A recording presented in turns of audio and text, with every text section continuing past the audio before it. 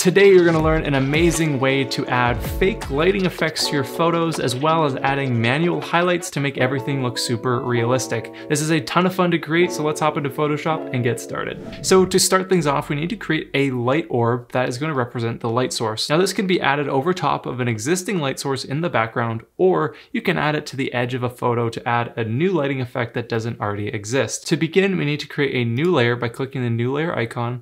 Then we'll grab our brush tool by pressing B on the keyboard, and we'll set our foreground color to a nice orangey glow. That's what we want the color of our light to be. I'll click OK. With my brush settings at 100% opacity and a nice soft brush with the hardness at 0%, I'm going to go and click once in the middle of my photo. I'll then scale down my brush by using the bracket keys, and then set my foreground color to a slightly less saturated version of the color we just painted on. I'll once again click on the same layer just inside of our previous color dot. Now we'll go back to the foreground color, lighten it up again, click OK, bring down our brush size a few notches with the bracket keys, add in another dot, and then we'll finally go and add a almost white but not quite white color right in the middle of our orb here, like so. I'll then call this layer 2 light orb. Now if I grab my move tool by pressing V, we have this little light orb that we can move anywhere in our photo, but for this particular image, I'm going to put it right around here, so about half of it is coming out from around the edge of the frame. Now to make this actually look like a light and not just a colored brush, we need to change the layer blend mode from normal and down here to linear dodge add. Now to make that blend in properly, we'll go to the fill slider, click on that, and bring down the fill until we have a nice blended look. Something like this looks nice for me. So it looks like there's a clear light source in the center and some nice color bleeding out around that light source.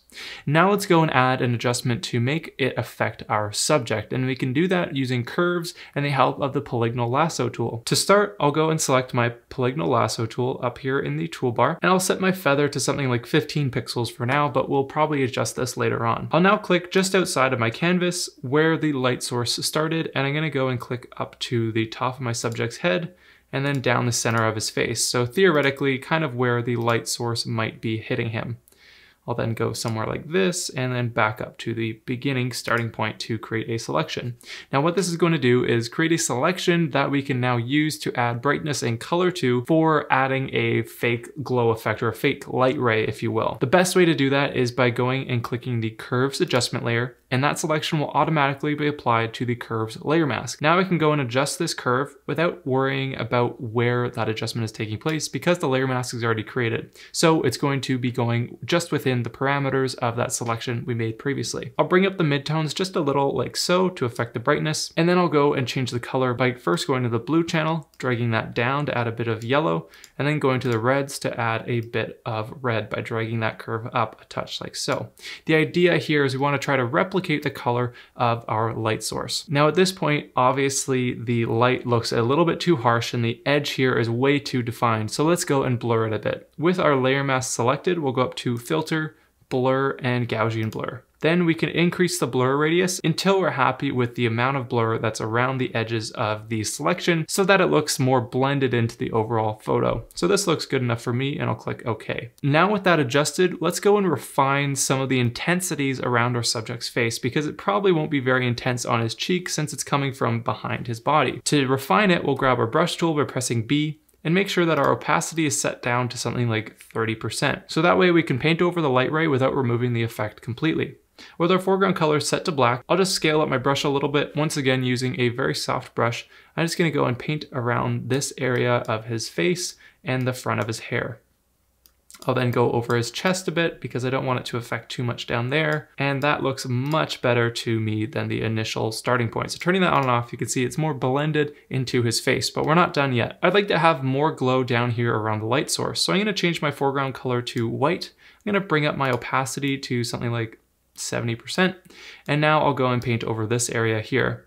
I can bring down the opacity just a little bit again to add a more subtle effect, scale up my brush, and then I'll just paint in like that, and I'll just add a nice glow that fades out a bit better and doesn't have that harsh line across the entire background like we had before. Now this is looking pretty good, but to make it look realistic, we need to add a bit of highlight around our subject's shoulder using the brush tool once again. Before we do that, the process is made much easier when you create a selection of your subject first, and then that way you can just paint onto the edges without worrying about anything else. And the easiest way to do that is by accessing the quick selection tool Then going to select subject, but first make sure the cloud option is enabled for a more detailed result. This just does a slightly better job at creating the selection. We'll then choose select subject. Photoshop will do its work and we'll have a nice clean selection of our subject, but it will have sharp edges, and the edges of our subject in the photo has slightly blurred edges. So we need to replicate that before we add our brush effects. To feather this selection, just go up to select, modify, and feather. Then in this case, I'll set my feather radius to 10 pixels and click OK. Now that my selection is feathered, I'll go and create a new layer and then add a layer mask to that new layer, which will automatically apply that selection to our mask. I'll call this to highlight glow. With the layer thumbnail selected, I'm gonna grab my brush tool by pressing B, and I'm gonna set my foreground color to a nice warm orange that we want the highlight color to be. It should match similar to the color of your light source. With a soft brush, I'm gonna begin to paint around the edges of my subject's shoulder as close to the edges as I can to make it nice and subtle. You can also click between different areas while holding the Shift key, and that can sometimes be an easier way to add a uniform glow right against the edges if you don't have a steady hand. I'll then continue just up the side of his face like this, around his ear. And again, I'm still just holding the Shift key and making very small clicks between different areas here to add straight lines between the two clicks.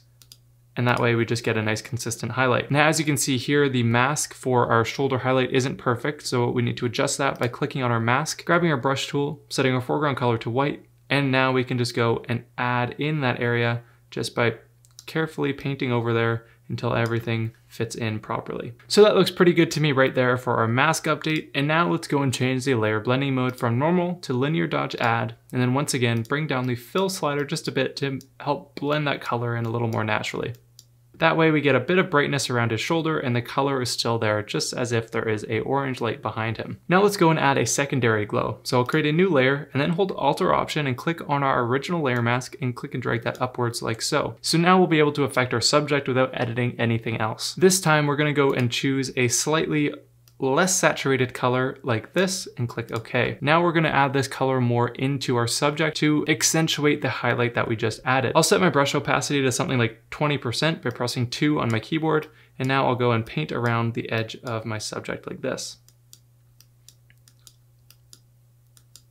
You can even go to a even lower opacity, like 10%, and then continue to click around your subject to add that glow in a little bit more. Now to make that blend in a little bit nicer, we'll set the blending mode from normal down here to hard light, and then we'll change the fill slider down just a little to make it blend in a bit better. And now we'll use the blend if sliders to help it look a little better in the shadows. Double clicking on that layer, that'll open layer styles, and we can find the blend if sliders, which we can use the underlying layer slider, hold Alt or Option and click on the shadow slider. And that way we can keep the color out of the shadows, but it stays in the highlights and makes things look a little bit more natural.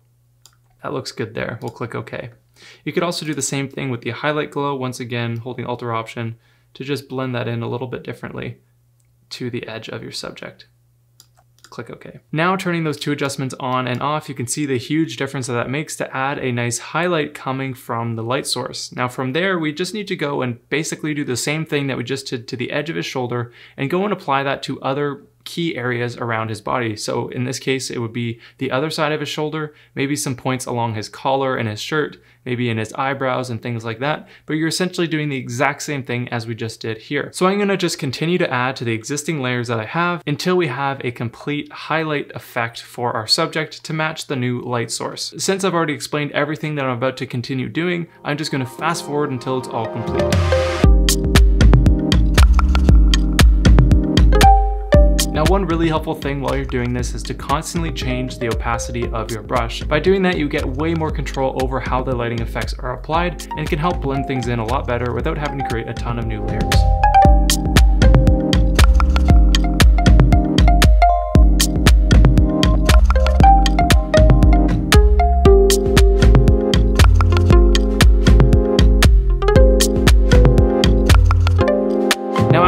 While of working on this and refining it, it will take you quite a bit of time to do this, but you end up getting a pretty awesome result. Turning those two adjustments on and off, you can see the massive difference that makes to your image and to make the subject actually look like it's being lit by our fake light source. However, there's some of the colors on his body that just aren't matching up with the overall warm tones in our image. So I'm going to add one extra color grading adjustment to help bring this all together. And this is a worthwhile trick for you to consider as well if your colors just aren't lining up perfectly. To begin, I'll create a new color balance adjustment layer above my two highlight layers. Then I'll hold Alt or Option and click on the layer mask from my previous layers and drag and drop it to my color balance layer. So now all of these adjustments will only be applied to my subject and not the background. Now we can begin to add a little bit of warm and red tones into the picture here. Now, of course, this is changing the color of our brushes, but we can go to the layer mask, grab our brush tool, set our foreground color to white, and set our brush to a 100% opacity. And now we can go and paint over the areas that we don't want to affect, aka all of the areas that we painted over with our brush. So that way we're pretty much only affecting the other half of his body that's in the shadows. Now I'll just go back and touch this up a little bit better, just to make it all feel a little bit more natural than what we started with. To finish it off, I'm just using a 30% opacity brush to add a nice subtle transition between our color grading and the highlight. So now turning that on and off, you can see how it just warms up our subject and makes it look a little bit more realistic, and we have now completed our edit. Looking at that before and after, you can see the huge difference that makes. We've added a fake light source using brushes and the curves adjustment. Then we created a selection of our subject, used the brush tool to create two different highlight layers, and then went around our entire subject to add different highlights and subtle highlights depending on how the light is hitting. Now, this is something that takes a ton of practice, and the easiest way to figure out where to put highlights is just by looking at things in real life. If you look at something in front of the window, for example, see how there's different highlights and shadows on it, and how you can use that as inspiration for the adjustments that you add to your images when you create lighting effects. Now, if you're wanting to learn more about Photoshop and some helpful tips to make you edit better, make sure to download my free Photoshop Blueprint ebook down in the description below. It's totally free. All you have to do is sign up to my email list and I'll send it to you right away. If you learned something here, make sure to hit that like button down below and consider subscribing to stay up to date with more tutorials just like today. And again, my name is Brennan from BeWillCreative.com, and I'll catch you back here next time. See you then.